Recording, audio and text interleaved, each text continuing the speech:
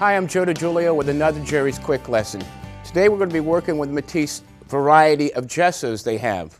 There's 4 in all. There's the black gesso, the regular white gesso, we've got right here the low viscosity gesso, and also kind of an unusual product, transparent gesso. Why? It dries transparent. But we're going to show you that it's got an application to be used for other things. I've got a blank Da Vinci panel here. I'm going to use that to show you the gessoing technique. In this case, I'm going to use a little bit of the low viscosity gesso. What gesso is, to get started, it is a barrier primer between the substrate, whether it is a panel or canvas or paper, and the actual paint film, whether we use acrylics or oils.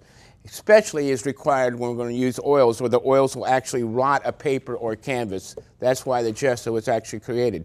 Also, because it's wet, when it dries, it'll actually be a tightener for that canvas, so you'll have really good spring on the canvas too after the primer has been applicated. The low viscosity gesso, why I'm using that is because I don't have to introduce any water. Gessos typically are a little bit thicker and water has to be used. However, I will use a straight up gesso when I want to make an application where I'm going to actually get, because I'm an abstract artist, some textures.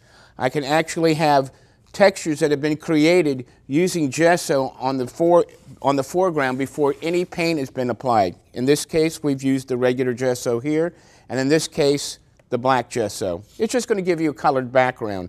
They also have several other colors that are background colors. We're going to talk about those in another lesson, but actually what they also are a gesso-like formulation that allows you to have color on the background, and it has some other properties too. But what I'm going to do is just take a little bit of this.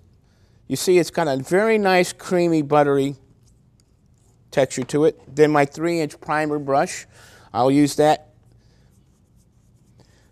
But the low viscosity really flows a lot better for me. And I want to use this hard panel surface. When you're using a lot of heavy body mediums, impasto mediums, molding pastes, things of that nature, canvas might not be able to support that. And by using a rigid panel like the Da Vinci panel here, it allows us to do that. Plus, the one thing I do love is I love how these Da Vinci panels look when they're put in an illusion frame. There, I just want to get that started. You let it dry, and then you're going to head and put another coat on there. Now,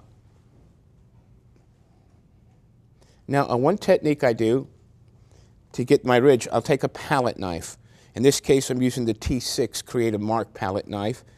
And I like to just pull it around with the gessos. When you get to the thicker body ones, like the regular or the black gesso, it's very thick, and it's going to allow you to retain peaks in the substrate.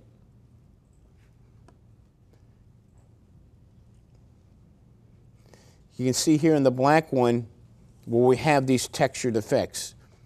Remember, you're just using this as a barrier between the paint film and the substrate. But for me, if I want textures, gesso is a lot more value conscious than using some of these more expensive mediums, molding pastes that other manufacturers use. I like to use the gesso to create my textures because then I can just paint a veneer of paint over the top rather than clumping a lot of paint. It reduces my drying time, so my process can be, I can go through my process and get my work finished quicker. Anything I don't like, I can just wipe right away. The great thing about these, if I don't want any streaking, I can introduce a little bit of water to it. And that water will help the self-leveling properties. It'll take a little bit longer to dry, but not that much. It's not really an issue.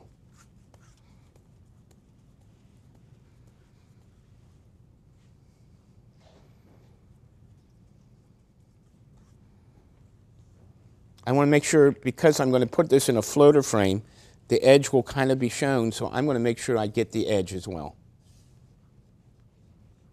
I don't know if you can see that right there, but just run your brush right along the edge. Also, it's a great sealer too.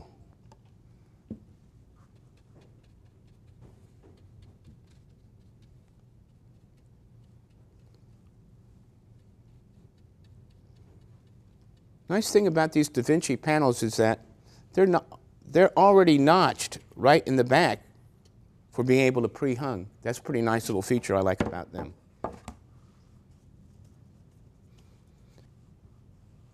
Now I'll sit up and let that dry, and that'll be great for an later on application. Let it dry, and then I can go ahead and start using paint body on it. So then is the low viscosity gesso. You're going to record peaks with the white, as you will with the black, just whatever color you want as your background. People say, well, why black? Well, very interesting effects can take place if you're using, say, the Matisse iridescent medium with your color, because that has a very translucent kind of look to it, and the black really lets it pop off the canvas. Another thing for the black background is that when you're painting, if you have one field of color, when it bumps up to another field of color, if there's a little space in there, in a normal one that's not been added any gesso or textures to, you see white come through and it's not as interesting. The little lines of black that might come through add a little bit more of an interesting effect to the piece as a whole. So you use the black for that, and anytime you're doing iridescence, I ask you to go ahead and try that for that. Very interesting.